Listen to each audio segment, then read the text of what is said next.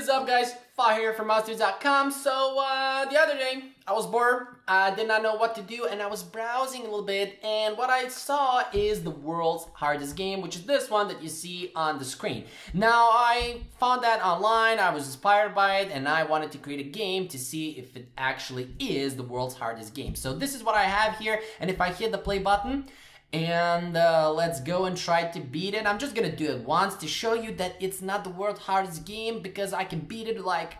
no, I cannot. Anyways, you get the point. This is what we are gonna do, and it's really fun. It's simple to create, but there are a few tweaks, as always, that you can learn, a few tricks and tips and whatnot. But anyways, I had a lot of fun creating this. It's a really cool game, and we're gonna learn a lot, and we're going to compete and try and beat the game. So let's see how you and I can actually create the world's hardest game using Unity game engine. Of course, you can download the assets and the complete project. Link will be in the description below. Smash the like, smash the subscribe, and let's get started. Alright, you know the drill. This is a new project, a 2D one, because we're creating the world's hardest game. Aren't we not? Aren't we? I have issues talking. Anyways, I'm gonna go here in scenes and just change the name from sample to gameplay, just because I cannot stand to see their sample scene. And we are going to import the assets. And for the assets, we only have the sprites. I'm simply going to drag and drop that right here, and voila, we're good to go. You can download these sprites. Link will be in the description below, along with this complete project. So moving forward, I'm simply going to go here into sprites and take the background and put it right here. And voila, this is our level, and there you go. This is everything you need to create the game. So everything you literally need to create a game. Now, of course, I'm just kidding. We will need to add boundaries first, because we want to not allow the ball, and let me just take the highlight tool. We don't want to allow the ball to pass through here or through here or here. So we want to strict it like this. And you get the point. This is what we want to do. So you want to strict it, okay? Having issues talking, and we're not going to allow it to go outside of these bounds, which means here, here, and here. And in order to do that, we will need to create colliders. So what I'm gonna do is right-click under the background game object itself and create an empty game object. And I'm going to call this one Collider 1. Now, instead of me like resizing the colliders, moving them left and right, what I'm gonna do is simply here attach a box collider 2D, and I am going to resize it. So the size for this one on the X, or actually the size, not the offset. So the X size is going to be 7.27, and the size Y is going to be 1.24. And the position X for this one is gonna be negative 0.55, and for the Y, it's gonna be 3.088. Voila. Now, if I turn off the background, so turn off the sprite, this is where that collider is in the scene. You see? It's right here. There it is. Now, let me just turn it on. So it's right here. Let me clear the pencil. So it's here, not allowing the ball to pass through here and through here. So moving forward, I'm simply going to duplicate this Collider 1, and I'm going to rename it to Collider 2. And the size for this one is going to stay the same, but the position for it is going to be 0.0546 for the X axis, and for the Y axis is going to be negative 3.107. Now, the best thing that you can do is the following. The best thing that you can do is download the project, and basically I need to move this a little bit here as well. So my position, my calculations were not that great. Anyways, it's here. The best thing that you can do is simply open the project that I have provided that you can download from the link below, and simply copy these positions instead of watching me typing all of this right here. In fact, I'm gonna pause the video right here and paste all of these. So paste all of the positions and show you what I did. And that's easy. You can do that on your own. So I'll be right back. Boom, I'm back. Did you miss me? Of course you did. Well, I have all of these colliders at place. So if I turn off the background, turn off the sprite render, you see I have all of them right here. and they basically are going to cover all of these sides. So they are going to cover this and this right here, stuff, all of the stuff, all of these things right here. So they're not going to allow the player to go outside of here. Now, this right here I did not cover. You can do that on your own. Basically, all of this you can do on your own, just adding colliders and moving them to cover these spots so that you don't allow the cube to go outside of those bounds. Simple as that, nothing complicated. Now for these bounce ball colliders, we're going to tag them here, and also we're going to tag the goal collider. So I'm gonna go here and under tags and add tag, we're going to create one called bounce, and we're going to create one called goal. So select the bounce colliders right here, and we're going to tag them with the bounce tag. And for the goal ones, we're going to tag it with the goal. Simple as that. And now we can add our enemies and start moving them. So first of all, I'm gonna right click here and create an empty game object, and this is going to be our enemies, which is going to be the parent of the enemies. And I'm gonna right click on the transform and reset it just so that I can set it at 0, 0, 0. And I'm gonna drag the first enemy and put it here. Now, of course, you don't see, and I'm saying of course, like that happens all the time. Maybe you will see the enemy, maybe not. If you don't see it, the issue is in the order in layer, because both the background and the enemy are on the same default sorting layer. So for the enemy, I'm gonna set the order in layer 1, and voila, here is our enemy. I can see it very clearly. So what I'm gonna do for the enemy is I'm gonna select it and attach a circle collider on it. And we also need to tag it with the enemy tag. So I'm gonna go here, tags, add tag, and create a new one, enemy, and hit enter, and select the enemy and tag it with that enemy tag. Simple as that. Now the collider for the enemy is going to be a trigger, and voila, this is all we need for the enemy. Now, of course, this first enemy I'm going to, well, first of all, let me just duplicate all of the enemies. We're going to have enemy 1, this one's going to be 2, 3, and 4. 3 and 4 and 5 actually. So yeah, the first enemy, I am going to position it for the x-axis at negative 2.79. This is its initial position.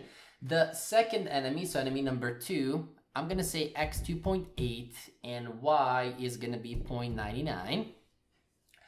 We are also going to have the third one, so let me select it. The x negative 2.79. The y is gonna be 1.97. For the fourth enemy, let's set the x 2.8 and the y is gonna be negative 1.005, something like this. And finally, we have the fifth one, so fifth enemy. So the x for the fifth enemy is gonna be negative 2.79 and the y is going to be negative 2.004. So this is how we are going to position all of our enemies. Now, when it comes to the enemy, what we simply need to do is create a script. So right click in the folder in the assets and create a new folder for scripts. We are going to have only 3 scripts here. So I'm going to go here under create and C# script. This one's going to be our enemy script. And we're going to attach it on all 5 of our enemies. So select all 5 of them. Go under add component and filter enemy script. I'm going to double click it and open it here in Visual Studio and open it in whatever you're using, Notepad, I don't know, you can type the code in your, I don't know, in your book, wherever you type your code, okay? So what we are gonna do in the enemy script, first of all, we're going to have a public float, which is going to be move speed. By default, I'm going to say it's equal to 4. It's public. We can change it in the inspector panel later. No worries. We are also going to have a serialized field for a private bool move left. And simply what we are going to do inside of our update function is we are going to move our enemies. So inside of the update, I'm going to say if move left, we are going to move them to the left side by using vector 3 temporary position, which is equal to transform position, which is the current position of the enemy. Then we're gonna say temp x minus equals move speed multiplied with time dot delta time, and simply transform position is equal to temp. Simple as that. And below here we are going to have else, where we are going to do the same thing, but here we're going to say plus, because if move left is not true, that means we are gonna move to the right side. Move left will indicate that we are moving to the left side, and move right, or actually if it's true, we are gonna move to the left. If it's false, we're gonna move to the right. This is how it looks like if I run the game now. But before that, excuse me, you see here, we need to select these enemies, and that's why I set the serialized field for the move left to be true. So enemy 2 and 4, we're gonna say move left to be true, because for enemy 1, 3, and 5, they're gonna start moving to the right side. So if I hit the play button now, you will see that these 3 are moving here and these 2 are moving and they're gone. Now the reason why they are gone, because we need to touch these bounce colliders so that we can change the direction. But you see these 3 enemies, they're going to start, you see the ones that I'm turning on and off, they're going to move to the right side. And enemy 2 and 4, they're going to move to the left side. That's why this move left is public, so that we can check it here. It's actually serialized field, which means it's visible in the inspector panel. We can check it and indicate that they should move to the left side. But now in order to start moving them in the opposite side, we simply need to go here and we need to say void on trigger enter 2D. And here I'm gonna change the collision name to target, and we're gonna test if the target tag is equal to bounce. And you have an assignment to fix this. When I say fix, I want you to write this more efficiently, and you know what I mean, because I probably did that in 3,000 of my videos. If you did not learn that so far, then yeah, good luck learning how to make games. Anyways, if target tag is equal to bounce, what I'm gonna say here is move left is equal to the opposite of move left. What does this right here mean? Well, let's assume that the ball or the enemy that's holding this script is moving to the right side. When it touches the bounce collider, then the move left would be equal to the opposite of move left. So if it's moving to the right side, move left currently is equal to false. But when we touch the bounce, it will say move left is equal to the opposite. What's opposite of false? It's true. And next time when we touch the bounce collider again, move left will be equal to the opposite. So it will be moving from true, false, from true to false, and from false to true. So let's test that out and see if it actually works, because we wrote the code. If I hit the play button, now when they touch these, they should be moving, but bam, they're not. What the hell is wrong, teacher? You're teaching me wrong. I'm not gonna follow your channel anymore. You haven't unsubscribed from me. That's how most of you guys behave. And I laugh at that. Just a second, let me explain. So what we forgot to do, well, not forgot, but I'm teaching you. If you want to detect collision in your code by using on trigger enter, on collision enter, the game objects also need to have a rigid body. At least one of the 2 game objects that participate in the collision needs to have a rigid body. So we can select either the bounce ball colliders or the enemies, but I'm gonna select these 2, so they need to have a rigid body. So we're gonna go under add component and attach a rigid body collider. And simply I'm gonna change the body type from dynamic to kinematic. Why? Because if I go here and turn off the sprite, and if we, let me just do something like this, and select these 2 colliders, if I don't set them to kinematic and I set them to dynamic, when we run the game, pay attention now, they're going to fall down. You see, they fell down. You see, this is not what we want. Now the reason why we don't want this is because we don't want them to fall down. Simple as that. So when we say here kinematic, that means that this rigid body will not be affected by gravity. It will not be affected by gravity, and it will not start to fall down. It will stay in one place. So when it's kinematic, gravity will not affect it. So now when I hit the play button, pay attention when the balls hit these walls. You see, bam, they are moving to the opposite side now. You see, bam, how everything is working in harmony and peace until you guys attack me in the comment section for something that I did not do. Anyways, I'm just kidding. But anyway, you see how everything works and how everything is going. If something is not clear so far, just ask in the comment section or in the Facebook group. Moving forward, now that we have our enemies, I'm gonna go into sprites and add the player in our game. This is our player. He is the almighty player. He is the player. He is the player of the all players. The player, you get the point. He is the player. So what we're gonna do with the player, I'm gonna say his position X is 6.5, negative 6.5 that is. And I don't know, I can say negative 0.5 on the Y. It's not important. But what we're gonna do with the player is we're going to attach a box collider 2D on him. And we are also going to attach a rigid body 2D. I'm gonna make it dynamic, but I'm gonna say here gravity scale is equal to 0. And also for the constraints, I'm gonna freeze the Z axis because I don't want him to rotate. I don't want him to rotate like crazy. And also just to make sure that he will be always rendered on top of the background, let me select his order in layer and set the order in 2. If you don't know about these orders in layer and everything that's going on and what does that mean, I have a special separate tutorial talking about order in layer. You should watch that. So I'm gonna select the player here and I'm gonna go under untagged and I'm going to set here tag to tag the player. And of course we need to go here in script, right click and create a C# script, and I'm going to call this one player script. Very creative. What can I do? I'm a creative guy. I'm gonna select the player and drag and drop the player script here and double click it, open it in Visual Studio. Again, wherever you open it, just write the code. I don't care if it's a notepad, I don't care if it's terminal, wherever you write your code, man, I'm not judging. So what do we need in the player script? Well, we need public float move speed, which I am going to say it's equal to 1, and it's float, it's not flat float.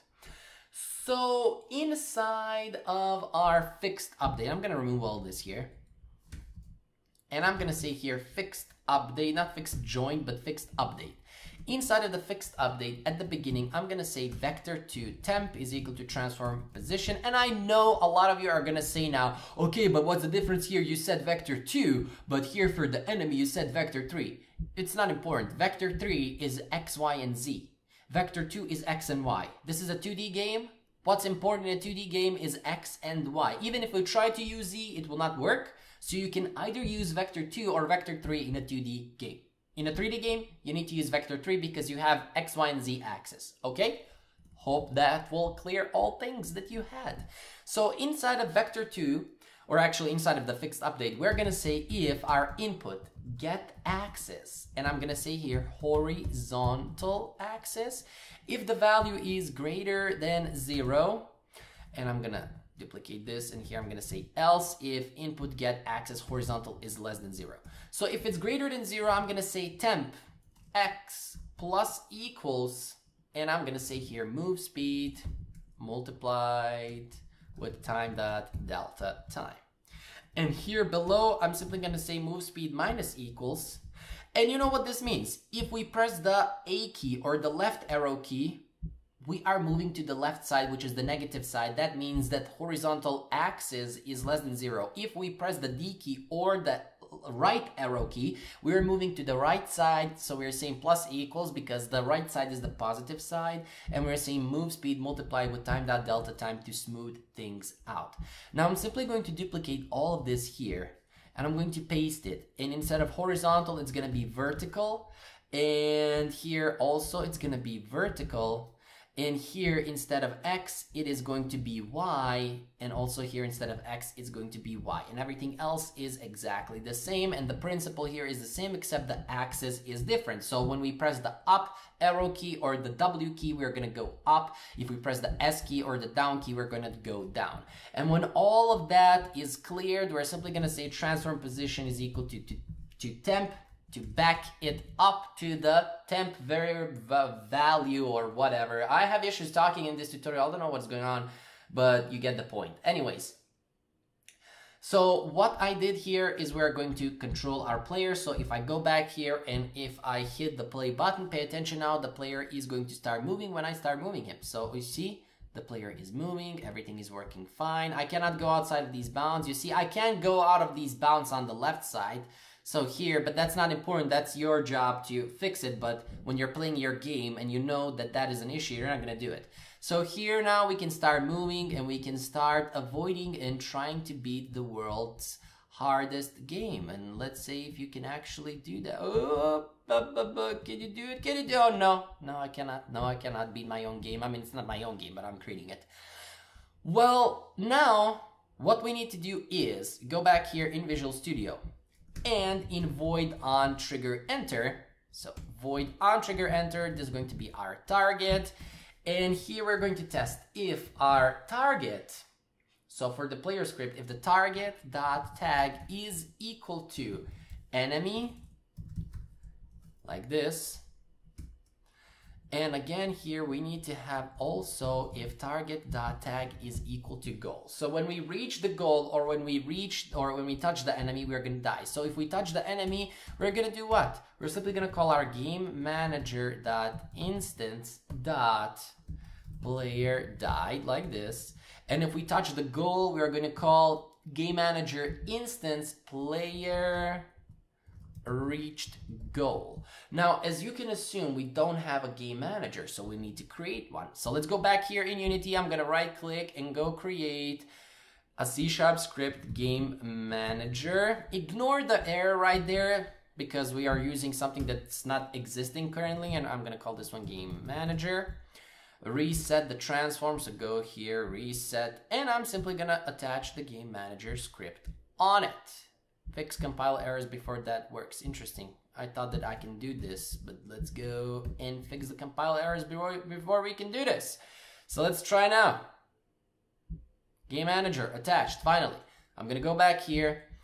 And for the game manager, we need to make it an instance. So it's going to be public static game manager instance. In the awake function, we're going to test if our instance is equal to null, then the instance is equal to this. Now, if this is shenanigans to you, if you don't understand what is going on, what the hell did I just do?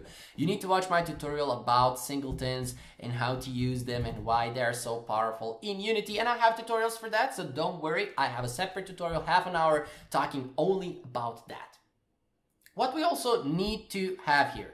Well, we need here a public vector2. This is going to be our player initial position, and this is actually the player's initial position when we start the game. So if you select the player, you will see that his initial position is negative 6.5 for the X and negative 0.5 for the Y. So you're going to put here for the X negative 0.65 and for the Y negative 0.5. So simply put those for the initial position of the player. And if I go back now here, what we also need is we need to get a reference to all enemies. So private game object array, this is going to be all enemies. And we also need a private game object, this is going to be our player. And inside of the start function, so here, we're gonna get the references. So we're gonna say enemies is equal to game object, find game objects with the tag enemy, and it's gonna get us all the enemies or all game objects that have this tag, which are our balls. And we're also here gonna say player is equal to game object find with tag, and why are you killing me like this? So it's game object capital G capital O find with tag, and it's gonna be the player tag because we also need to get the player. And the reason for that is we will see in a moment.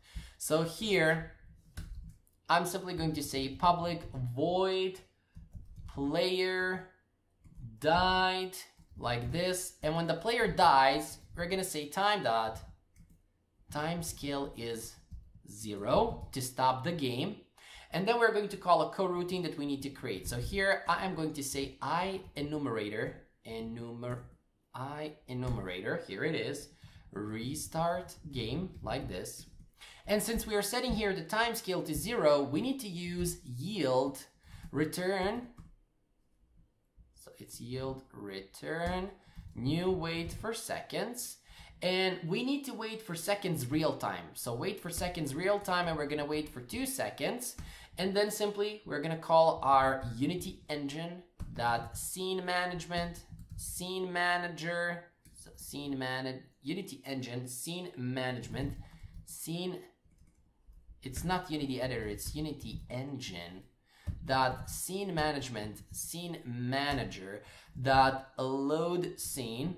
But I'm gonna duplicate this, or actually copy this. So load scene, and we're gonna paste here scene manager. So again, Unity engine, scene management, scene manager, get active scene. We're gonna get the active scene dot name, which is gonna reload the current scene. And here simply I'm gonna say start coroutine, and we're gonna call restart game like this, and voila, we're good to go. But we only need to do one more thing, and that is create our public void player reached goal. When that happens, we need to restart the game, making the game harder, which means the enemies are going to move faster. But first of all, our player dot transform dot position is going to be equal to the player initial position. We're going to reset the player's initial position, and we're going to say player get component, and we're gonna say player script, and the move speed we're gonna increase it by 0.3f, and below we're simply gonna say for each game object G in enemies we're gonna say G dot get component, and it's gonna be the enemy script component that move speed, we're gonna increase it by 1. Now what is for each? It's a for loop. It's the same thing as if we say for int I is equal to 0, I is less than enemies dot length, I plus plus, and then doing here enemies, and the enemy that's at index I dot get component, doing exactly the same thing that we are doing here. So these two are exactly the same, except for each is another way to iterate through an array, and for each is a little bit faster. So that is the difference. And in the player script now, we can uncomment these. So we can uncomment both of these, and it will work. Now we have one more issue that we need to tackle, and I'm going to show you that issue right now, and that is when we die. And again, I like to show you things like this. I like to make a mistake first and then show you how to fix it. So if I go here and try to run the game, and if I go and try to be the world's hardest game, if I die, pay attention what's gonna happen. I'm gonna die. You see the game is stopped. The game stopped. Now it's restarted, but I can't, you see the game is restarted as it's supposed to be, because here you see when we touch the enemy, I'm gonna call player died. When I call player died, I'm gonna say timescale is 0 and restart the game, but timescale is still 0. That's why everything is not moving anymore. So what we need to do is we need to take this timescale and we need to go back here and set it back to 1 to reset it, because this is really, really important. Every single time you use timescale and set it to 0, make sure that you have a code somewhere that you will set, or that it will set the timescale to 1, or otherwise you will have issues like the one that you just saw. If you use timescale 0 and then your game is not working, everything is stopped, that's because you did not call timescale is equal to 1, because timescale controls the workflow of your game, as you can see. So if I go back now and if I die, so if I hit the play button and if I die, so let's try to die right away so that we don't wait. Okay, bam. Now when we restart the game, I will be able to move. You see, everything is moving because timescale is back to 1. Now let me just try once to beat the world's hardest game. Let's see if I'm the master. Let's see if I'm the pro. If I am the sensei. Can I do this? I don't believe I can. No, I cannot. You see, I cannot. I'm hoping that you can beat the game, but with these settings. Don't try and set the player speed to 5 and then you will move so fast and stuff like that. No, try to beat it like this. Try to reach the goal and let me know if you can do it. Let me know that in the Facebook group. That would be really cool to see if... apparently I'm not that good in the game that I created. And I'm not gonna try and beat the game again because it's really hard with these settings. Of course you're gonna cheat and try to beat it, and then you're gonna tell me, oh, I beat the game, but anyways, you know that you cheated.